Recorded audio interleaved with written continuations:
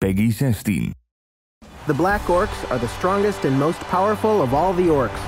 Many believe their name comes from their dark green skin, but it is more likely to have come from their dour demeanor and bleak sense of humor. Their crushing, superior physical strength means that Black Orcs have always seen the other greenskins as little more than frivolous amateurs, which is why they've formed their own teams.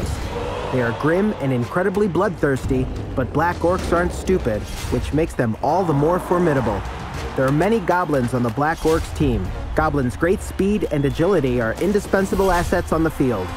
The team also includes a troll, whose stupidity is only matched by their voracious appetite for violence. Trolls' brute force can be invaluable in certain situations.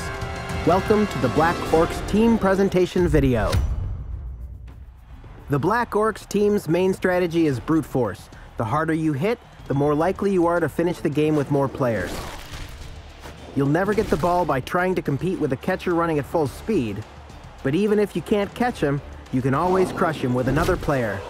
Be methodical, dismember the opposing side, and take possession of the field. Your appalling passing game will never let you dominate, but you'll find that goblins make solid ball carriers, providing you give them the protection they need to move up the field. The cage technique has been a very successful strategy. One goblin carries the ball and is protected by 4 Black Orcs. They move forward as a single block, clearing the field and scoring points. There are 3 types of players on the Black Orcs team. Black Orcs, powerful, resilient players. Their main role is to crush the opposing side. Their armor means that they can withstand blows and stay in the match. Goblins, relatively weak but inexpensive players, so you can recruit plenty for substitutions. Goblin numbers will give you a continued advantage on the field if players are injured. Goblin's main role is to provide support and pick up the ball and run it into the end zone to score a touchdown. Trolls. The troll is the team's muscle, and they bring hitting power and force. A troll can be a heavyweight ally, providing their teammates can stop them from losing their cool. From the outset, each of your team members has several characteristics and skills that can give you an advantage over your opponents. Let's take a moment to analyze them. Black Orcs have 2 skills. The Brawler skill allows the Orc to re-roll a die when declaring a block to try to avoid a double KO, which is synonymous with a turnover. The Grab skill enables you to move an opposing player in any direction during a block. This can hamper the opposing team's movements, free a teammate from a tackle zone, or isolate an opposing player in a group of your own players. You can also easily throw an opposing player off the field, and he might stay off for some time. Goblins are weak but inexpensive, providing a plentiful supply of substitutes on the field and allowing you to keep a numbers advantage at the end of the match, once your Black Orcs have swept through the opposing team. On the Black Orcs teams, Goblins' key skill is their thick skull, which means that they can withstand more damage than goblins on other teams, but that doesn't mean they can stand up to your opponents. Their stunty characteristic makes them hard to block, while their speed and agility enables them to slip between players on the opposing team.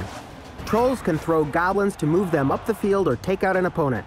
The Troll's new projectile vomit skill can wreak serious damage on an opposing player, but just like the rest of the Troll's moveset, it can quickly backfire on you.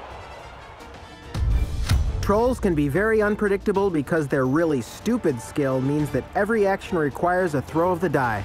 So when trolls mess up, they may at best refuse to move, but at worst, they could injure themselves or a teammate. Always keep an ally on the troll's field of action who can keep him in check and reduce his chances of messing up. There are just 3 different characters on your team. You have no real throwers, and the Orcs and the Troll are seriously lacking in movement allowance. So the Goblins are indispensable for balancing the team, which makes them a primary target for opposing teams. The Black Orcs Goblins may be more resilient than most, but it is still hard for them to withstand blocks. As you can see, Goblins are important for keeping an advantage of numbers on the field and for scoring touchdowns. Make sure you recruit enough of them.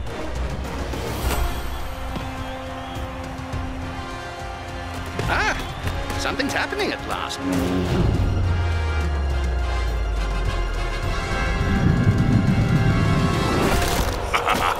Oh dear, how disappointing. What chaos! I love it. For more information on Blood Bowl 3 and to make sure you don't miss the latest news, join us on social media. See you on the field.